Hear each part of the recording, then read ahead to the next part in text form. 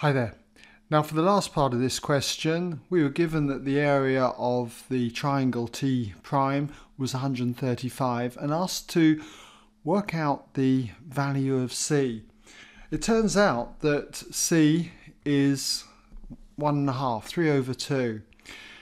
And to do this, you've got to be familiar with the result of transforming one shape to another and the relationship between the areas. And that is this formula here, that the area of the new triangle, T prime, is equal to the determinant of the transformation matrix multiplied by the area of T. So this is a very standard result that you should be familiar with.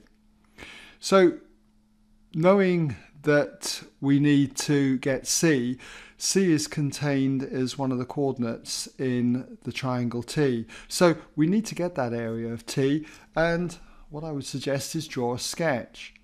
If you drew a sketch for triangle T, labeling the vertices here, then we can get the area of the triangle T in terms of C. So using half base times height, we end up with the area of T equaling 2C. So we just need to substitute 2C into here. We've got the determinant of the matrix B, it was 45. We got that in an earlier part to this question. And we've got the area of T prime, it's 135. So it's just a question of substituting those values in, rearranging for C.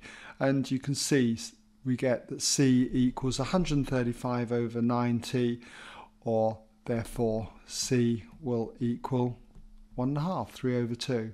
Okay?